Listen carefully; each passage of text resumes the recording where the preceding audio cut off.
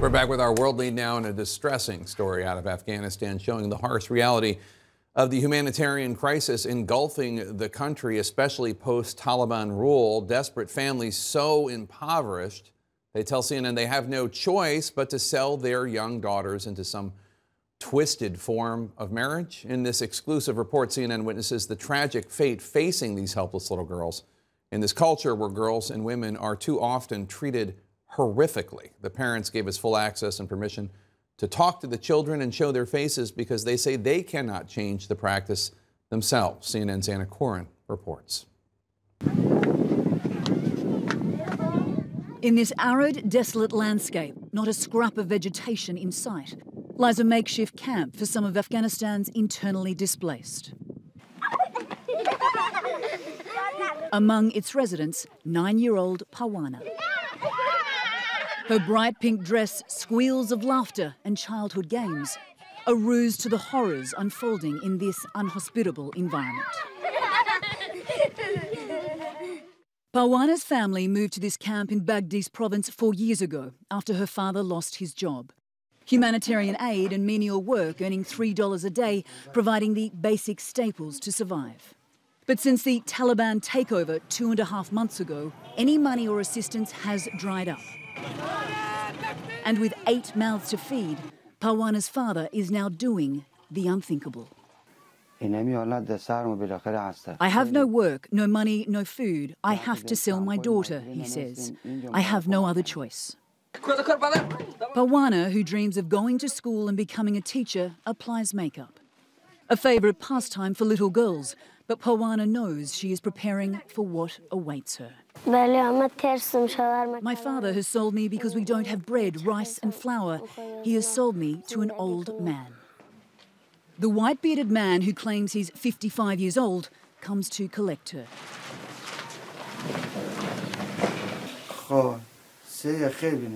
He's bought Parwana for 200,000 Afghanis, just over $2,000 US.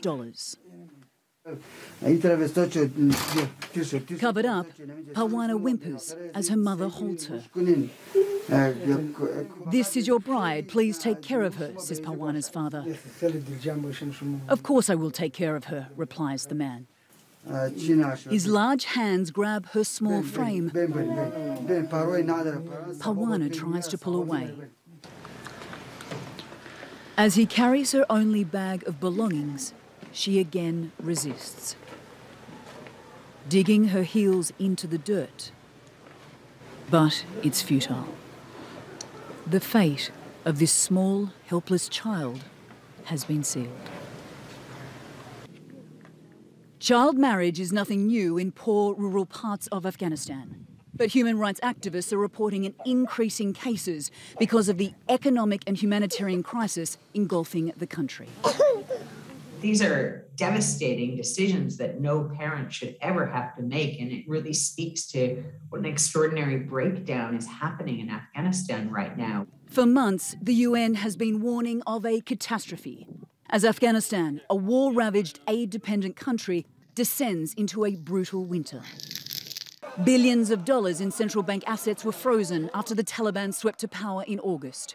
Banks are running out of money, wages haven't been paid for months, while food prices soar. According to the UN, more than half the population doesn't know where their next meal is coming from.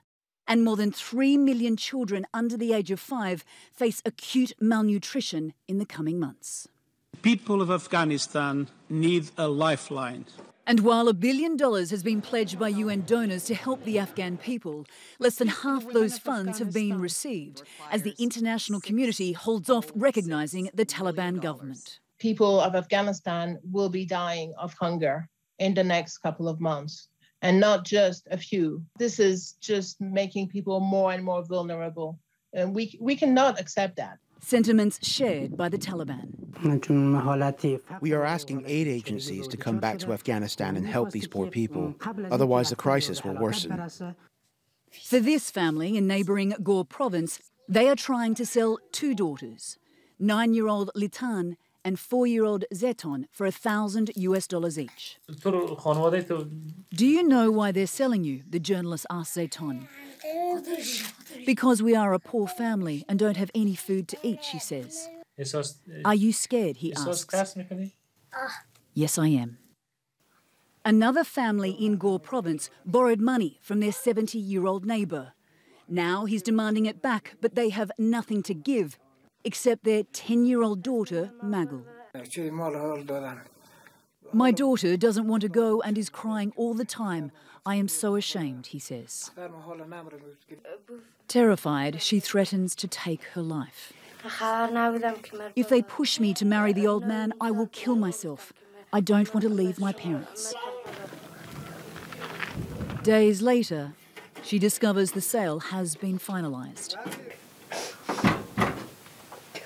Another Afghan child sold into a life of misery. Jake, it is just gut-wrenching knowing what these young girls will be subjected to, and just an update on young Magul, the last girl in our story there. She will be handed over to the 70-year-old man in the coming days.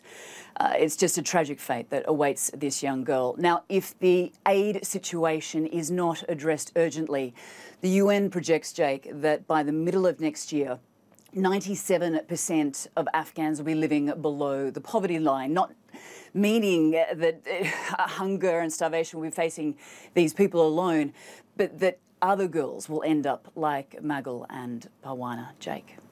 Yeah, there's such a horrible story. It's so tough to watch. You know that this happened, this tradition, this awful thing was predated the Taliban taking over again. But how has the Taliban takeover in Afghanistan earlier this year made it worse? How has it exacerbated this problem of families selling their daughters? Look, absolutely. You're absolutely right. This has been around for forever. However, from the local journalists that we've been speaking to and working with, they say that once upon a time it was behind closed doors. Now it is out in the open. The international community is obviously refusing to recognise the Taliban as the official government, and as a result they are freezing billions of dollars in reserves that would, otherwise go to the people of Afghanistan. They're doing this to try and hold the Taliban to account, especially on their record regarding human rights of women and of young girls. But by punishing the Taliban, it means that money is not getting to Afghans most vulnerable, which obviously includes the girls in our piece, Jake. Really tough to watch. Anna Coren, thank you so much for that important story.